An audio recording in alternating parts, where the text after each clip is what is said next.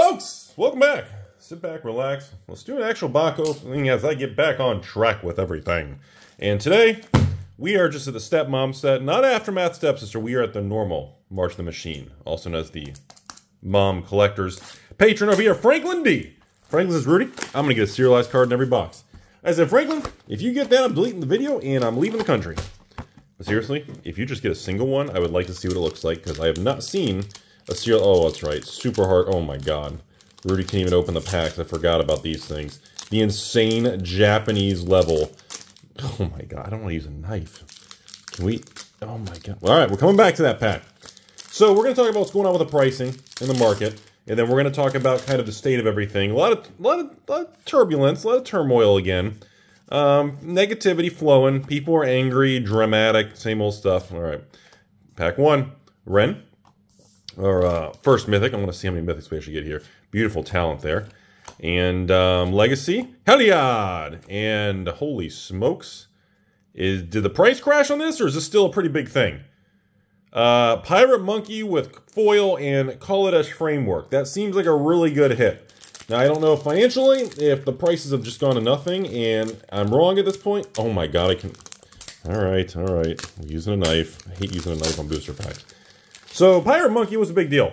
Obviously, if it's a serialized Pirate Monkey, it's probably worth a ton of money, but I don't even know if the regular is. I would assume the regular is still a thing. But in this market, it's very tough to tell. Croxa. Mythic number 3. Scale Lord. Friesen. That's a beautiful artwork there. I can't believe I'm saying this, but I kind of miss the Theros sets. I had a lot of fun with that. Holy smokes. Last two on here. That is a wild Elemental Fox, and of course another Ren and Realmbreaker. So we're at 4 mythics in the first few packs here. Financially, March of the Machine, this set is holding up really well. Supply side, as far as like even stores and distribution level of the collector boxes, is not high at all. Some distributors are even limiting if you want to buy more, you can only get a couple a week kind of thing.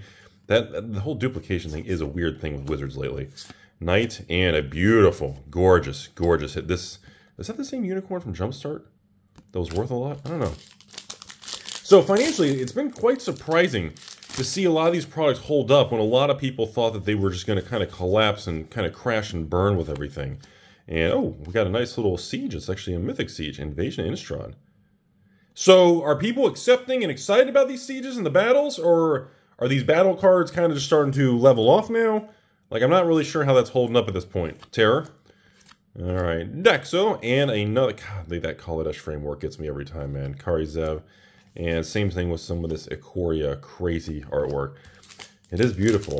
The multiverse thing, like I told you guys in my first box, so this is only my second box opening of this particular product. And I have to admit, it's a weird vibe of a box opening. It does not remind me of opening any other Magic product. It has a weird feel to it because of the multiverse variants and kind of different cards. Like, look at this. It's just so weird to see, like, you're opening a pack of cards and it jumps like this. From, let me look at that, all the way to Kaladesh Inventions, to the Etched, all the way over here to a Mythic, and then we get a Ikoria comic book. Like, it's just so crazy how the swings are of that kind of thing. It's a very tough thing for an old fart like me to kind of mentally realize that this is how this type of product is. It's just, it's tough for me to wrap my brain around it. That's all, folks. And Bounty. And look at that, Vorklax. That's I would assume is a pretty good hit there. And I gotta admit, this, I guess, Siege foil or this weird stripy foiling is pretty neat. On certain cards, it adds to it. Like this one, I think it looks really good because it kind of gives like a space streaks, like because it's a Theros kind of a space card. Some of the other ones, I don't know. It depends on the card, the art, and the style, and the colors on the card that I think kind of really distinguish how the card looks with that type of foiling. Does that make sense? Invasion Tree. What is the face on her? That she needs to see a doctor. Broken. Whoa. Golly, look at the wings on her. You know I'm a sucker for the hair too. But God, those wings are wild. Okay. We got a nice little Theros card. Valor. And Talent coming in with the Corpse Burn. Alright. See, like on this particular card, when you have kind of a mono piece of art, the etched type of foiling, it makes it look faded. You know, it doesn't really... It just doesn't add a good vibe to that type of artwork and framework. Like, I feel like they should be more selective to make sure the card has good eye appeal. Like, look at that mountain. Like, I can't even tell if the artwork is really good or not because it just looks very washed out. So, just saying. All right, Warrior. Bright Palm. Is that a commander? I'm not sure what that one is, but that is another mythic. A lot of flipping mythics. My goodness. And God, I still love that stained glass. I mean, see, for example, look at this, folks. Look at this. So regular foiling, you have the nice little rainbow. But look at this. On this particular type of framework, look at the foiling on the etched glass. It gives it a really neat, like, beams of light going through it. That's really beautiful. Breach the multiverse. And I would assume some of these are still holding up financially. They're pretty good. But again, when you film these pretty early, the market can shift on you really quick. But I do know, I don't know if that's a particular multiverse, but some of these things are actually selling and doing quite well in the singles market. And of course, people have another Breach the Multiverse. Wow. All right, so now we got the old Streets of Barry Manilow. We got the little Mafia framework there. Wave Knight, Eyes, Sleeper, and another Mafia framework. And there you go, the Engineer over here. So overall, I just feel like people don't seem, what's a good word to use on this right now? People are, like, the market's accepting the product and it's doing fine. But people don't seem overly excited and, like, wound up. I wouldn't say, like, FOMO or, golly, like, that's so cool. I love the red and blue castles on that framework. Hey, Fang Bear. Boy, that brings back memories. Is that the double poison counter guy? Yeah. And, wait, I don't know how to play Magic. Complete the circuit. And beautiful. Like, God, that Judith looks gorgeous, man. Like, sometimes, to me, the eye appeal and the balance of the way your eye and looks and just the colors, the card just really just looks so well done, man. There are just times it's just gorgeous, man. Anyways, but that's the feel I have right now. Little Locust Man, Conqueror, Mascot. You got Urborg with a really cool piece of art there. And we got the old Keeper of the Flame. See, now this type of foiling looks really good on there because you have, like, fiery wave look. Very nice in the, I guess it's a surge foil. We got the old Moor and Tassar. Don't remember that particular one, but that's another. And then we have, of course, another crazy Kaladesh looking style foil card. That is only a rare, though. But my goodness, that's...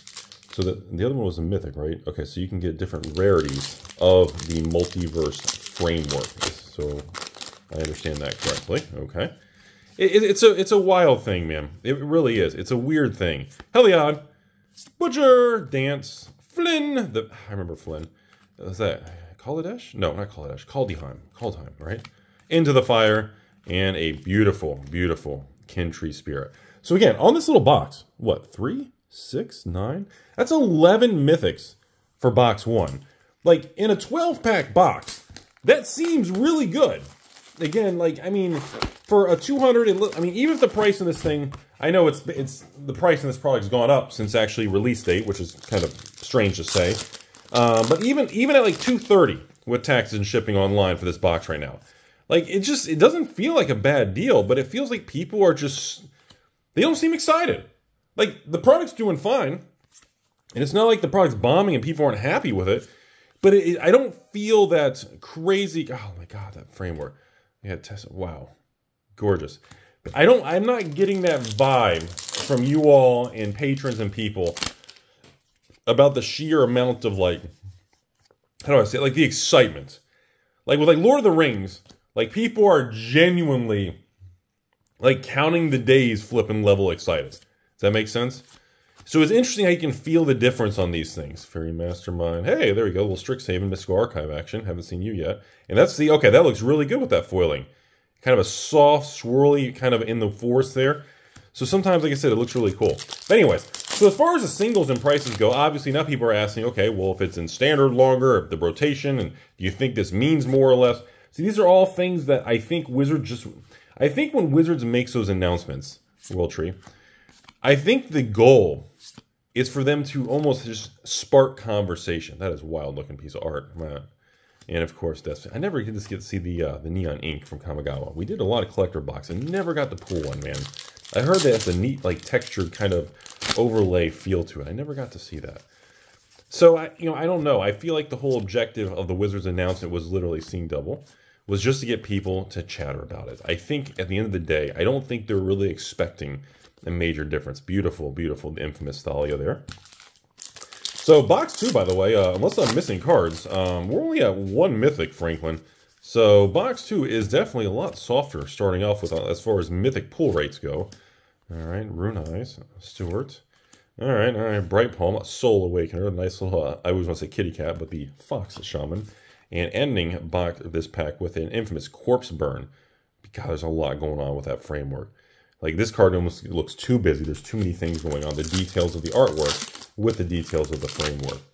But anyways, as I get done cracking these packs, we'll kind of chat for a minute on all this stuff going on. Ooh, beautiful Dina there. That's a gorgeous looking card. And Elish Norn for the non-foil. You know, I know a lot of people like this type of thing, but still the black and white simple, it's not doing it for me on the artwork. I'm not a huge fan of it. I like a little bit more detail. I'm not a big fan of that monochrome type of thing on here. And last two cards, we got the nice little God card, or I'm sorry, Elder Giant Dog. And of course, Wellspring on there. I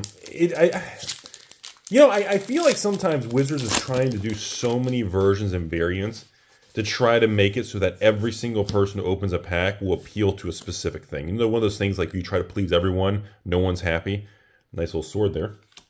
Again, I don't even know if the swords today are really that sought after. I don't even know if people are that excited. A lot of Theros cards in this pack. We got a nice Raptor, and that is a cool looking card. Look at that collector. Look at that artwork. See, now that's how the hollowing kind of just highlights it. That's a beautiful, beautiful card.